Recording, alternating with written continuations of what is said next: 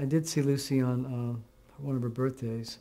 I was playing with a band, and I was in Los Angeles at the time, and it was her birthday, Lucy's birthday.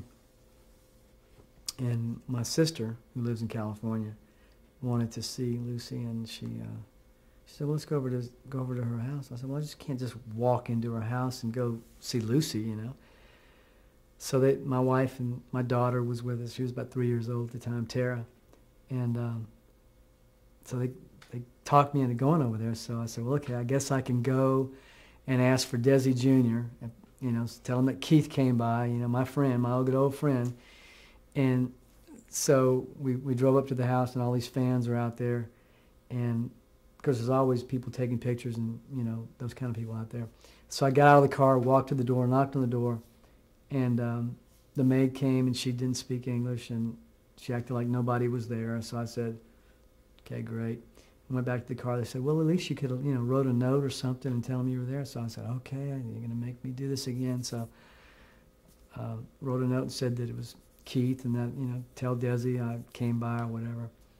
So I backed out of the car, started backing out of her house, and here comes Lucy just running out of the house and waving her hands like this, and she's just like, "Come on back," you know, and so she's waving us back, and all these fans are going crazy by this time because here comes Lucy out of the house. And I was driving back into, you know, hurriedly into her driveway, and one of the fans is knocking on my window, telling me to roll my window down. I said, "What is it?" Like, this crazed fan. "Who are you?" I said, "I'm Little Ricky." And she just like went crazy, you know. So here's Lucy and Little Ricky jumping out of the car, and my family walked in. And here's Lucy. This is typical Lucy. She's standing at the end of her hall. It's about 50 feet down. And she's not greeting me at the door. She's way down here by the stairwell. She's got her hands wide open, like, "Come to me." And so, you know, of course she hugged me, and there was this big hug, and Lucy could really, when she hugged you, she just squeezed the life out of you.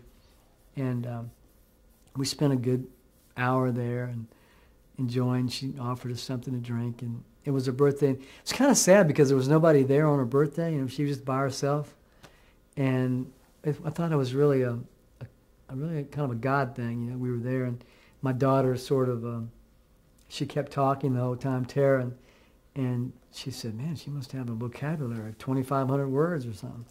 You know, she just kept on talking, and it was just cool. She said, I'm hearing a lot of good things about you, and hear that you're doing well, and proud of you." And so it was good.